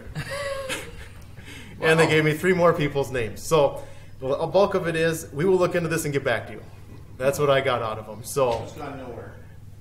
sure fell off. So once I hear something back from them, I will let you know. But so I thought that was kind of interesting when I reached out to one person, got told to go to another person, and then they were gone. So not sure if it's retirements, buyouts, or what. But They had about it. So anyways, when I hear more about that, I will let you know, and we can go from there. But we had the money; we just needed to be obligated by the FHWA. Kevin never got back to us. I know he was going to keep me in the loop and Vance. So this was a submission that was due this fall. Oh, which one was that? Well, this. The red line? Yes. The red line is due December 3rd to MetroCog for construction in 2020. Okay, all right. So. Yeah, you were gone when we talked about it, but when I talked to Jim originally, I was really wanting to do something with Wall. But since Wall is kind of up in the air as far as repair for other reasons, we elected to just continue this one. And it links on to the one that they already gave us, so it's a great. There are going to be pedestrian facilities on the roundabout. They're being constructed with it, so the crossing. So this would tie into the roundabout. Correct. Yeah, and if this would be done in 2020, the roundabout's constructed for scheduled for 2019 construction. So as long as the design is it would have something to tie into, and then there is potential for putting a bike path along 76th from 17 to the school. This way. Correct. Because it would, yeah, okay. And there's potential to go to the west too if need be. Well, since we're going to have to reconstruct 76 anyway, the bike path would be included in that project. Probably be an alternate, just the way of looking at it. It certainly will be looked at. 76 is still in the preliminary design with the county doing that. So if it's something that the council wants to go forward with, certainly can be included. We're going to can have be to an pay for a alternative. portion of that anyway, so. You're going to pay for most of it. Oh. On 76, that I didn't is. hear you say portion. I didn't hear you say all. Well. Okay, sorry. So the grant is a 20% match. Right. And then the engineering isn't covered. But the 76 stuff, there's quite a bit that the city will be on the hook for, if not all of it. So. There's other grants. There are. And this would be a candidate for a TA grant again, or You can get a portion of it. Yep. Grant. Agreed. Yep, I agree. Remember, That's Matt why it's good. Matt Lauer's going to be on board, so Yeah, we're good. We'll use the name recognition. oh man, he's going to hate us pretty soon. Oh yeah, he's going to show up the first day and. You think he hasn't been hearing it? I know. He opened with it. I know, but it's funny. Really. Okay, so that's that. Just kind of a discussion item. The second I have is a request for an extension on the seal coat on Northwood Southwood project. As you may recall, Aztec was the subcontractor doing the work on the Maple Grove project when the weather turned on them and they weren't able to get it complete. The same thing happened to Border States. They were using Aztec as their subcontractor to perform that work. They're going to do them at the same time. Weather didn't allow it. Project is operational. It's functional. This would be. He didn't put a date on here, but I told him we would at least present it for consideration. We did give until I think it was June, middle of June, for the other project, just to let the temperature get warm enough for the seal coat to be. He didn't specify. No, he didn't. Now that I see that, I'm a little surprised. So. Yeah. The question is. I suppose it's got to hit a certain temperature, though. It does. It has to be 70 degrees. So it all depends if you get an early summer, you get a late summer, or a warm spring. Issue at hand. So I'm going to speak for John here. Mm-hmm. Are we going to get damage to this because it's not sealed? Oh no, it's not. It's not untypical to seal coat it a year later or so. Okay. And that's water. I'm just worried about water. No. Moisture getting in there and breaking it up. No. Okay. No. A lot of places won't come back until a couple years after. Yep. We've found in the past that if we don't include it in the original project, it gets forgotten or it never gets done in the maintenance cycle. So we've been including them in the projects to make sure that extra gets done. So Jim, I can't help myself. Yes.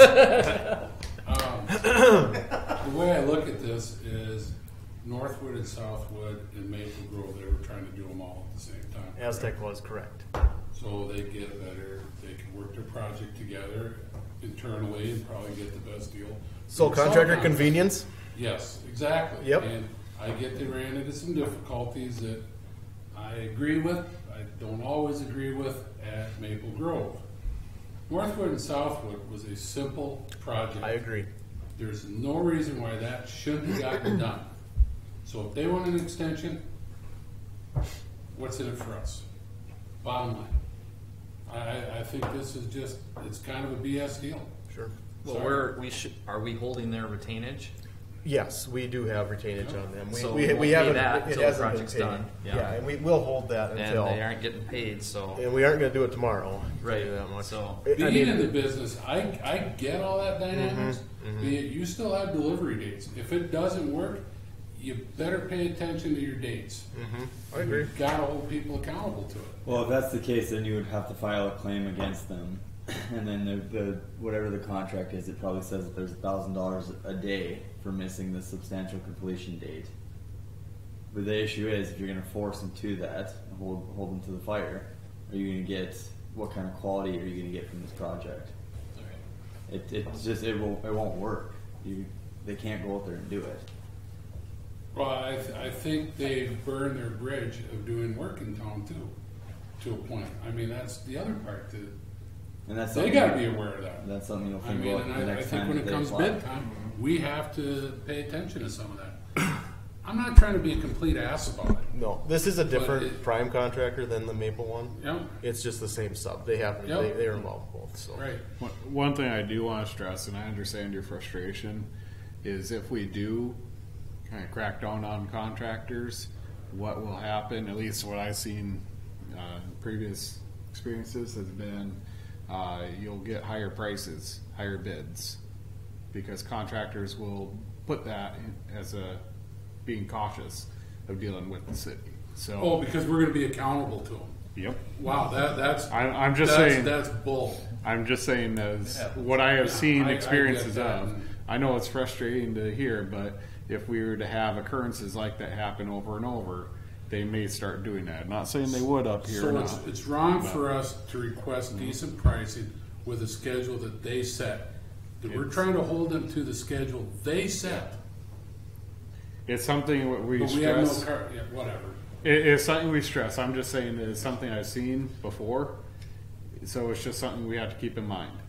So There I'm are not no saying we increase. can't. There is nothing. I mean, so let's say they come back next year and oil prices are up or whatever, that kind of stuff. We're not Yeah. accepting any change order I agree. costs or anything No, like that I related agree. to these It's, extensions. you're doing it at your bid price. Okay. Yeah. You're just doing a change of time.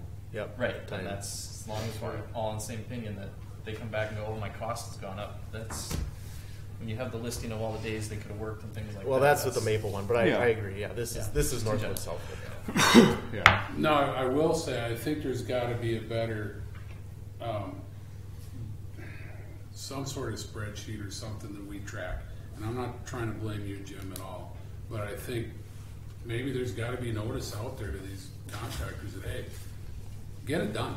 I mean, don't come in late. You know, I think what you're going to have to do then is just start putting claims against these contractors. That's why they're there, why it's there.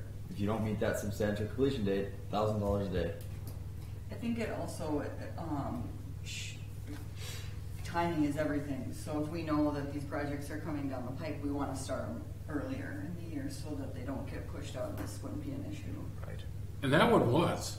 Yeah, that one. They delayed it. They delayed it. They played it up with Maple Grove, 100%, not a doubt in my mind. So Can then, we- then it would kind of fall on like lesson learned. We're not going to work with these guys if that's how they're going to be. You know what? Some of the best people I work for are the strictest ones because you know exactly where you stand. And it just works smoother. You know, honestly, if that made sense to you, it just, the hard-nosed attitude isn't such a negative. You know exactly where you stand at all the time. You know what you have to do, and you know you're going to get paid at the end of the day. It's not that complicated to do business, folks. Can we table this and let you guys do a little work on what can be done? Because I'm not gonna approve anything, right? Well, I know you guys could without me, but I think it deserves a little more conversation, maybe some discussion on what we can do. But like we said, what can we do? Counter with an offer of a discount for it. You know, we don't want to be hard nosed, but you guys blew your time. Do you think that it would be more so once they get it done, say here, we're not paying you the full amount if you want to be that way? I mean, Okay, I maybe get in trouble for saying this too, but so this is an assessment, right? Yeah, both of these are, right? Yeah. When does the assessment go out to the people? When does that start? Next year, right? Yeah, this one hasn't been Following assessed year. yet. Do it next year. Okay, when do they start paying? It'll be in our next taxes. The year after. Next year. The year after. So it's roughly 2 years out, is it? Roughly. No, won't it be this one you'll have put on the books soon enough that it'll show up on the taxes we get in December of 2019? Yes. Could. Yeah. Okay, Yeah. yeah, Yes. so. So they will pay We'll start paying right then and so when they get their bill in 2019, these assessments. So will you're be getting assessed for a job that's not complete. No. No. not until after. They'd be Not till assessed after. next year, a year from this. So it won't be till next year. Not till when we next get our year. tax bills next year. But they've already gone through the detour and all that during the chip seal and all that, and now they're going to go through it again. It's a day's worth of work. It's not a big inconvenience. It really isn't. But A day's worth of work that they couldn't fit in. Wow, that's I won't make excuses for them. It just, I mean, the bulk of it is. got to be a price to pay on this one. As for options, Jim and I and Lucas, we could touch base. Yep. Yeah, it's not going to get done tomorrow, so No. you don't have It's, to. it's not like they're going to be out there tomorrow. It's going to be at least a few months. So. All right, let's table this Yeah. and get on with the thing here. We can just, you guys can come up with, Table. if you got some ideas on that, that's fine. We'll table it for later. Okay, let's move on to 11. But I agree.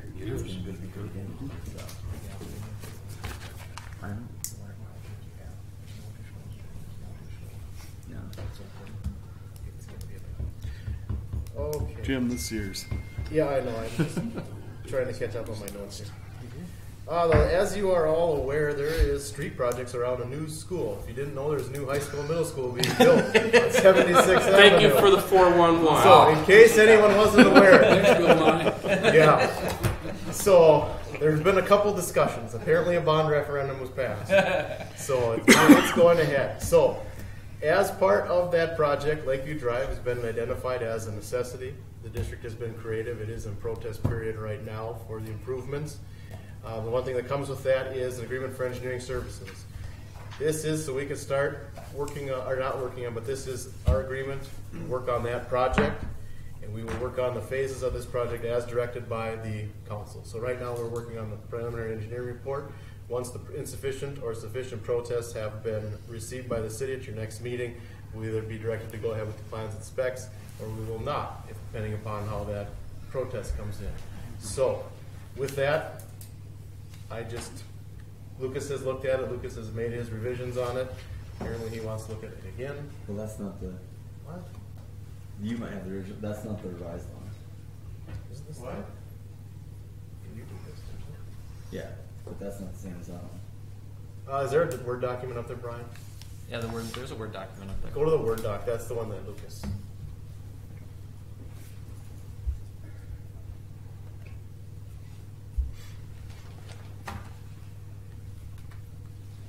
There you So we should get rid of the other document? Yes, blow that one apart. So this is street improvement. Okay. Oops. All right, never mind. So the Word doc is the one that Lucas did? Yes. Yes. Okay. Yep, the Word doc is the one that, yep. And you're good with it, Lucas? go. Yep. Got to be done. I'll make a motion to approve the agreement for engineering services. Okay, John makes a motion, second by Brian. Real quick, do you have a rough estimate of the cost of I do, this? it's on the second to last page. Thank you. I'm just gonna look for it. I think it's actually third to last page, my mistake. This is just a schedule. No. Summary of estimated costs. And these are project costs, they would go into this improvement district, not in the general. So you're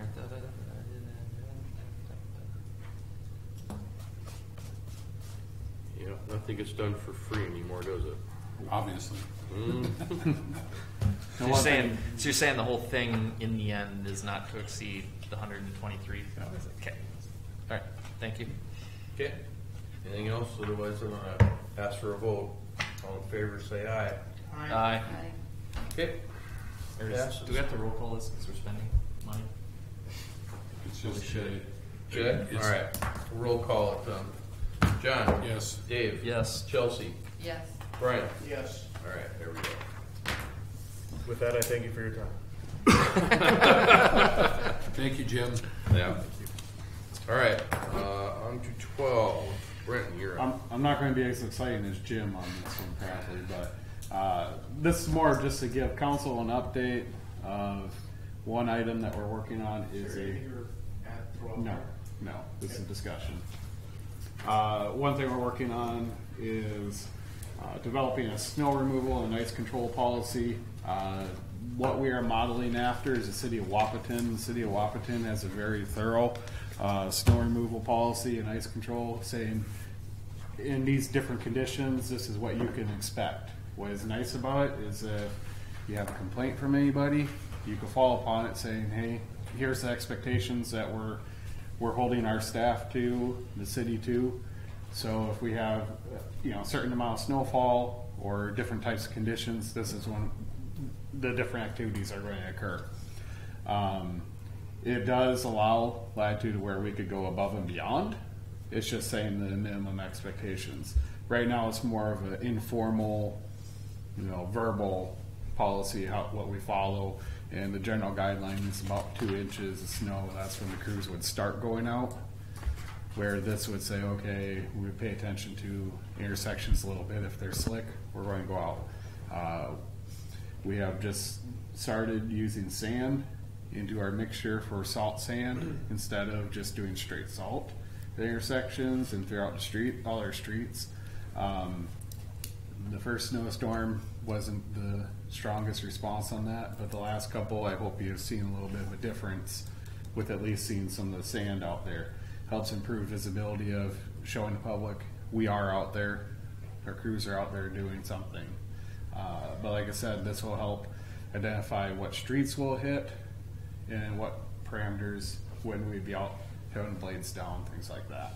And they're going to prioritize the intersections that frequently get complaints. But one element within this policy would identify different levels. So we'd say, okay, we're going to hit these certain intersections or these certain roads first. Then when we're comfortable with these, then we're going to go to the secondary road. So you have like a primary road network and then a secondary road network.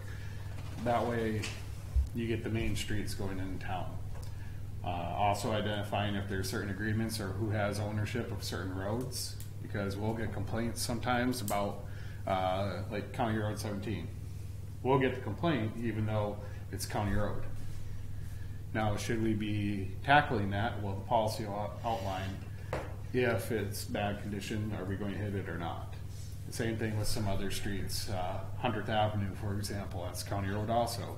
But in the city limits, should we be putting salt sand down, putting a blade down, things like that. So, but that's where the council would have a formal stance saying here's where we think is acceptable. So the other side of this, does it also have the policies around pulling the plows when the plow would not go out, so that if people get stuck and it's like, okay, that's because the snowfall, whatever conditions are not safe for the plow drivers, right? At some point you need to say, all right, we're fighting a losing battle here, right? And so is that element to this? It can be.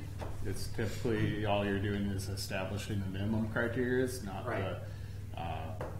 Here's when it's not safe. Because but that's more of also if it's snowing into such a level or blizzard conditions, there's a better chance that they're going to hit somebody because of low visibility or something than they're actually clearing the road. There is the ability for the mayor in my position also to be able to call a snow emergency So we declare, and depending on how you'd want to have it in the policy, but declaring saying there's a snow emergency and here's when it's unsafe, things like that. So There could also be the closing roads, Yeah. right? Which, I don't know if we have no travel advised, how do we, I mean, we have a notification method now, Yeah. right? But if we say, all right, we're pulling the plows, no travel in the city, right, except for emergency vehicles.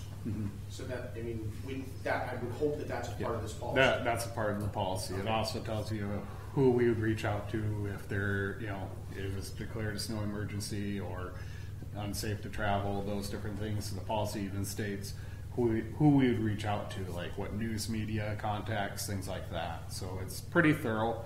The other thing it does too is, let's say, like a mailbox is hit. It outlines the process flat out saying, here's what we're going to follow if a mailbox is hit. Within a certain amount of time, we're going to have either a temporary one set up or work with the post office to get a P.O. box set up temporarily or something until a permanent solution can be fixed.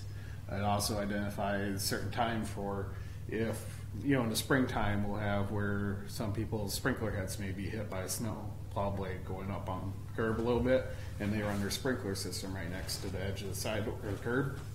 They'll say, okay, you have a certain time frame to claim that. If you don't, say you try to come to the city in July or August saying the snowplow hit your sprinkler system, well, too late. So it's going to say, okay, at a certain date, here's a cutoff. So that way you should be able to file a claim with the city if there was a plow blade that hit the sprinkler system or things like that. Why the city of Waterton? Just an example that we found, and it was very thorough.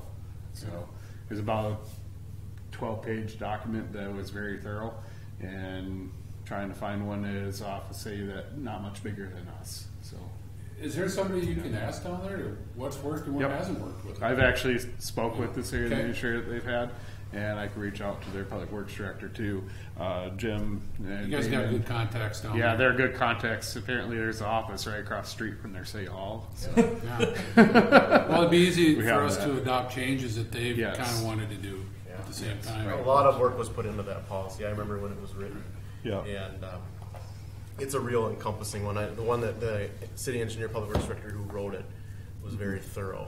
And that was one thing that he was very good at. It's one of the things that came up there when he first started working was the snow and ice removal policy. So he wrote that policy.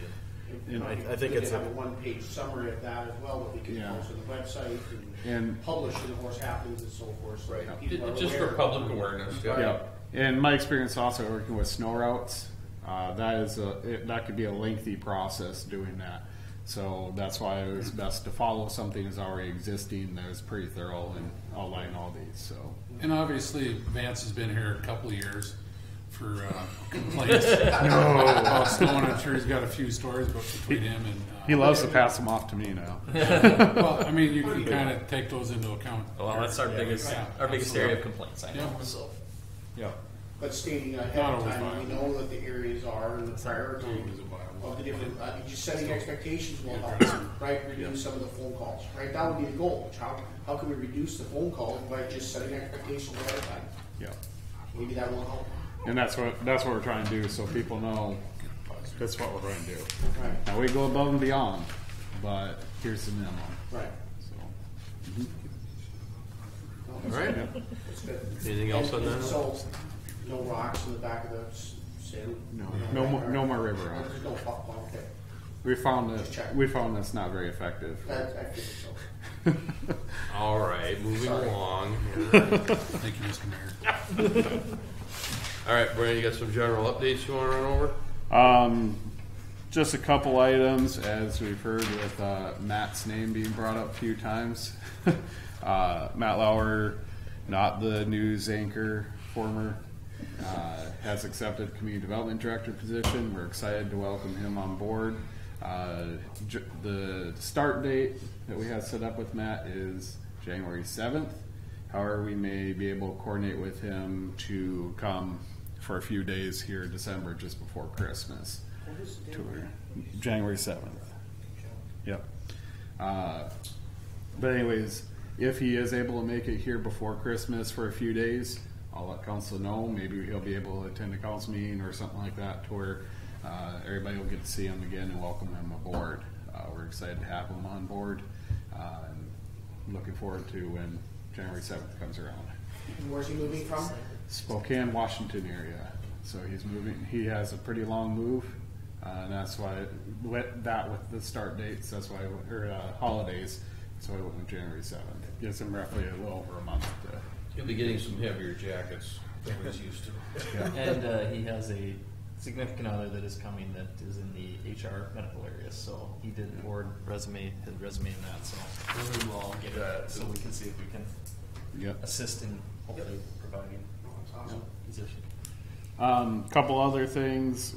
Just a reminder: legislative session is coming up. I'm trying to coordinate a meeting where some of our area elected officials, legislators can attend the city council meeting to come hear some of the council's concerns. Any residents are welcome to come and express their concerns too that may come up for the upcoming legislative session. There's a few items that have been talked about with League of the Cities. As you've probably heard, the Prairie Dog Bill, that's the infrastructure grant or infrastructure program that would give the city of Horace roughly $1 million every biennium, so every other year.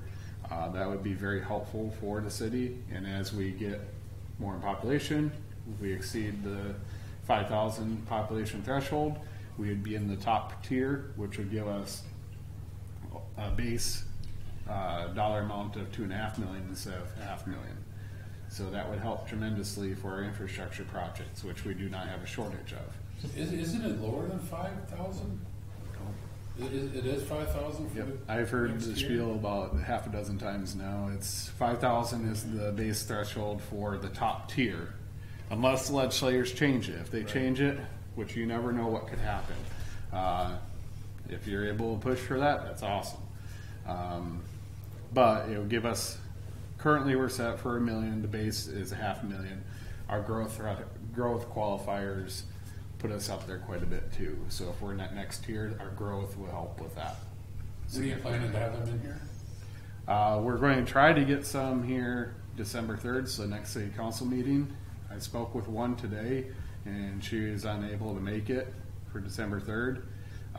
However, I did express just some of the concerns, like the Prairie Dog Bill, to her, and just saying special assessments we've heard are a very touchy topic right now, and that is a concern to the city council too. I didn't get in depth on special assessments with them though.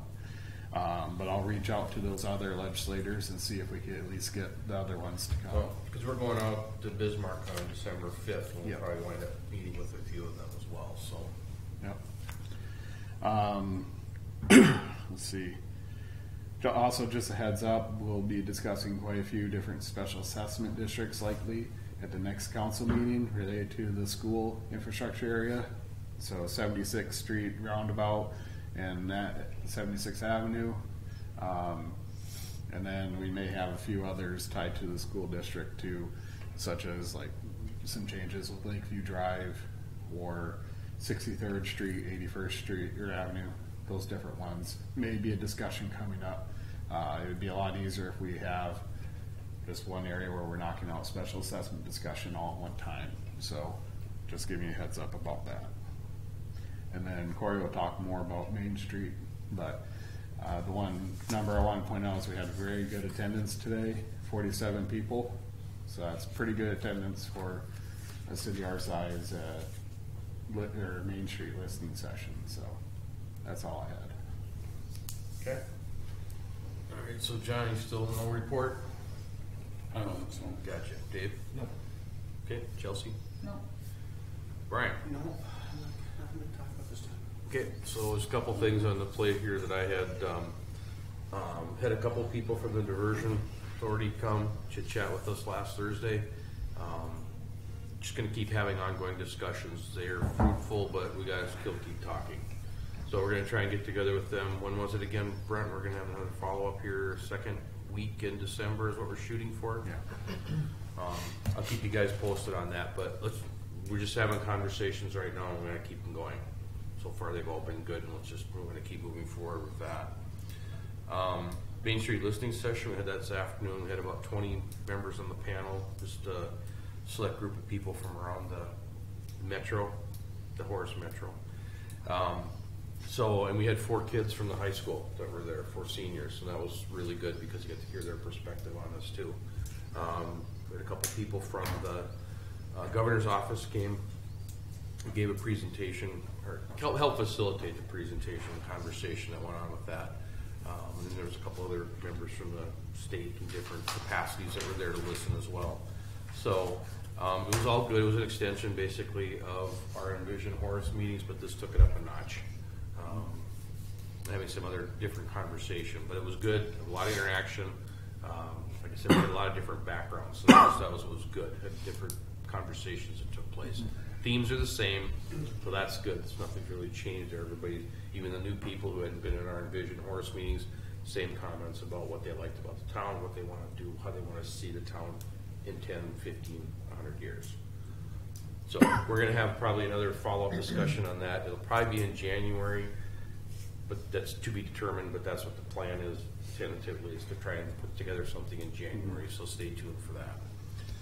That's all I've got. Feedback from, one data point from the state Main Street Initiative folks that, she's done like 64 of these kind of listening sessions with different communities, and overwhelmingly she said, yeah, we've got something really special here going on, and this is probably one of the most exciting, listening sessions. Unique was the phrase that got used. I think, we've got a really great opportunity here, and I was just impressed with the level of engagement that everyone had and the interest that everyone showed. So we've got to keep the momentum going. Yep, agreed. It's really, really cool. Even especially the school's going to help facilitate some of that. Oh, yeah. Well, then Brandy Pyle too was there, and she made a comment to the group too that they had one of these in Castleton and did not have the type of engagement that we had here with just the conversation and everything like that, and the amount of people that showed up for this thing. So it's generating some excitement in town. That's good. That's what we need to do. We'll just keep moving this thing forward. Just nice to hearing those feedbacks that you get. Wasn't it invited her to move to Horace? Did we all? She could, yeah. You told her to move to Horace. Darren? Yeah. Darren Galdi did. Yeah, that's right. Her asked her to move to Horace. It's still in her district, so. Yeah, no problem. So exciting here, but not in Castle. It's kind of funny for farm. No, she won't move to farm. Would this be something that we should have, like Joel Paulson from Stantec attend? It'll be the comp plan. That'll come. Yeah, that'll be part of the comp Right. plan. That's what this next meeting will be. That's why I'm thinking it's probably in January. We'll try and dovetail these events. Yeah, and we don't have Stantec under contract yet for the comp plan, so actually I'll be meeting with Metropolitan. He's still coming. Yeah, they probably would, but yeah. For this, Yes. In the future, is there any way to get a little publicity out of this? I mean, should we think about inviting? We did actually. We Okay. did do a press release, and they didn't. Okay. I didn't see That's all you anything need. including Thank you it, for doing but that. Just keep, we let's did just do a keep press trying. release. Keep trying. Keep trying, because at some point we're going to get more notice. I'll work on that. If we got a little bit more time, and unfortunately I didn't have as much time as I'd like to, but if we can get something a little bit more ahead of time, we can get some radio play with this too. Yeah, maybe call whistleblowers and go the other way. Yeah, right. Reverse whistleblower. Yeah. But I mean, we could try something different. We could get on the air. With the short timing that we did have for this, I mean, it was less than a 2-week turnaround. We had a very good turnaround. Oh, absolutely. Yeah, It was a very good getting turnaround. hold of everybody too. Yeah. I'll get first. I'll get you a second. Go. I was talking with, at the last MetroCog meeting, there was a representative there from our local railroad who was asking, because he heard something was going to go on at MetroCog concerning Horace, and, wanted to know if there was any future for the railroad, like maybe instead of coming in and bending, coming straight down along the highway. Yeah, I know. We've heard rumors of that too now. I said, well, chances of getting a bridge over the highway or over the diversion aren't too good, I don't think. But they may well be sued for damages if they don't get the bridge. Yeah, that conversation got brought up last week. I was surprised as well. but it seems like it's on the table.